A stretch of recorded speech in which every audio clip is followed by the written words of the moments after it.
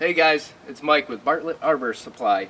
What we're going to go over here is felling a tree with a rope puller or a MAASDAM. So what I got set up over here is I got a line, my felling line, tied to the desired tree I'm going to flop down to the ground with a running bowline as a base tie. Got this terminated here with the timber hitch, and I'm going to begin applying pressure. So a tricky thing with these is if there isn't a lot of pressure on the rope already, it'll sit there and slip and you won't catch any progress. So what you got to do is apply some pressure to your MAASDAM. That way it takes a good bite on the rope.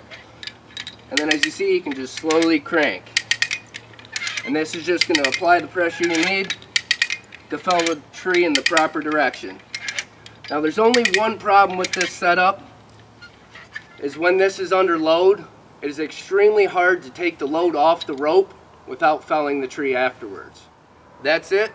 Check us out on YouTube, subscribe to our page, or check us out at bartlettman.com. Thanks.